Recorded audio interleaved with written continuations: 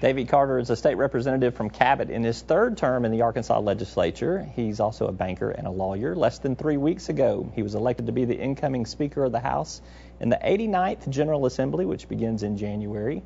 Carter will be the first Republican to hold that seat since Reconstruction. Davy Carter, thanks for being here. Thanks, Roby. Glad to be here. What's been happening since your election? Has it been a little bit of a whirlwind? I understand you had some orientation this week. Are you tired? I'm a little tired, but we had a great week at orientation. It was really nice to bring all the new members in and get to know them. And a great group of new members. There's 40 new members to the Arkansas House, and that's a whole story in itself. But it's just a great group of diverse people, and we had a really, really good week this week. 40 out of 100. That presents a little bit of a governing and a leadership challenge there, because I got a feeling you're not on a first-name basis with every one of them. If I were to hold up pictures right now, you think you could identify all 40 of the new ones? I would do better than you would think. But that is key, and that's what frankly I told the group this week. Beyond all of the policy things we talk about, and where the restrooms are and how to file bills, the number one thing that I told the members they needed to do was get to know each other. Go out, have lunch, talk, get to know their background, and form those relationships, because it is all about the relationships in the General Assembly. And a lot of that relationship too, because you and I've talked about this. We were on a panel on Friday morning, even talking a little bit about this. Those personal relationships where you learn where people have their strengths, and that's some stuff you have to draw on for your real life experiences when this legislation starts hitting in the great magnitude that it does. Is that correct? Absolutely.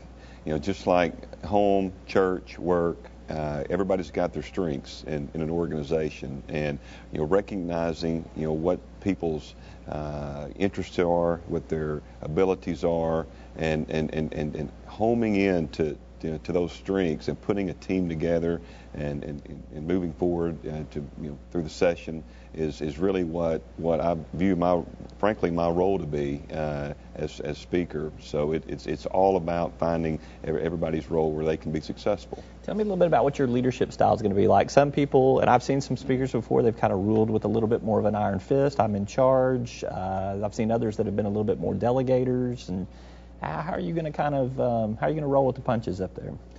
Good question. My personality is that I take off, I run, and then I told the group this week, I'm going to tell you where we're going and where we're going to try to go, but it's up to you. It's up to you to come along and grab me and let's talk about some of their goals. But my leadership style is really one more by example in many ways. I'm not one that I'm not an iron fist guy, but I'm out on the front, pushing hard. I mean, you'll probably think that I'm juiced up on Mountain Dew every day during the session, and I will be running hard, and we have to. We have a short window of time to get the work done in the session, and we're going to do it. We're going to push hard, and hopefully we do some good things. Does the slim margins, the 51% Republican majority to the 48 Democrats, one Green Party nominee, does that make it a little bit more difficult in terms for you to be able to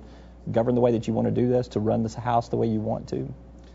I think maybe, but we have a wonderful chance in Arkansas. I mean, to be an example to the rest of the country on governing, and particularly with what's happened, the political environment over the past couple of years nationally, and then we're presented with this scenario where we're a tripartisan body where you're right, 51 Republicans, 1 Green Party, and 48 Democrats.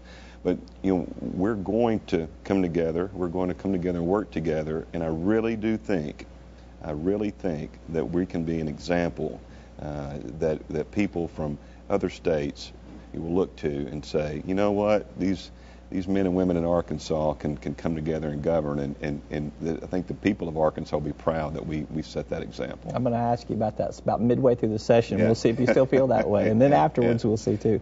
Let's talk about some of the big issues this session. Obviously, Medicaid is probably going to be priority number one. We've got a budget gap right now in the current Medicaid system. We're talking about potential Medicaid expansion. How do you see the Medicaid debate playing out at this juncture? Do you see a way to solve this problem? Medicaid is by far the number one issue that we're facing. It is a very difficult issue. I do not know the answers. I don't think anybody in the body will tell you that they know the answers, how to solve that problem. But it is fundamentally the most important complex thing that we're going to deal with this session. And I would submit, perhaps even beyond the session. I think we need to take a deep breath. Let's gather the facts that we're dealing with, understand the rules on which we're being asked to make these long-term policy decisions for the people of Arkansas. And so it will drive the debate, not only inherently about Medicaid and how we resolve the problem, but tangentially, I think it will drive debate on tax policy and budgeting. Because of the enormous amount of money that we spend, and frankly, the big shortfall that we're facing right now. Do you see people as very boxed in their positions right now on Medicaid, Republicans and Democrats, or do you think that there's a pretty big open-mindedness, generally speaking, about the members of the House that you've spent this last week with? Good question. I think the most common thread is that members are a little bit frustrated. I hate to say frustrated, but a common theme is we don't know what the rules are going to be. How much is expansion? What are these things going to cost? What can we do? What can't we do? And we are waiting on rules to be promulgated from Washington and sent down to us. So I think to the extent that members may be quote boxed in unquote, I think if that's the case, it's probably more of a result of not knowing what hand we have to play, or what rules we're playing by. So co-pays, drug testing, do you think that those are on the table? Do you think those things will pass in terms of Medicaid reform to basically kind of help offset what might be a required vote for some more expansion? Maybe. There's been some talk of that. I think when we get down to the the heart of the matter, that co-pays and drug testing aren't going to solve the $350 million shortfall that we have. And that's a bigger issue than that. So I don't want the debate to be about things like that. We have to fundamentally get in and figure out why are we where we are, particularly before we go out and add increase the enrollment. So I think it's bigger than that. I'm not saying those two things won't be a part of it, but we'll see. I just think it's going to take a lot of effort, a lot of focus, and there are a lot of members that have their eye on the ball and are trying to figure this problem out. We got about a minute left here. Quick question for you. Governor's proposed a grocery tax cut. In the past, we've seen capital gains tax cuts or elimination come from the legislature. You want to do some income tax reform. What's going to win out in that debate? Yeah, good question. I don't know. Look, we all want to cut taxes. I think that the common, we need to first agree on how much we can do responsibly. Go through the budget process. Let's look at the forecast, see how much money we're talking about, and then we'll have that debate. I think those are all. The groceries are high. I understand that, but we also have to look at the worker, and let's look and see how we can make our income tax code a little bit, maybe a little bit more fair and reasonable. So capital gains tax?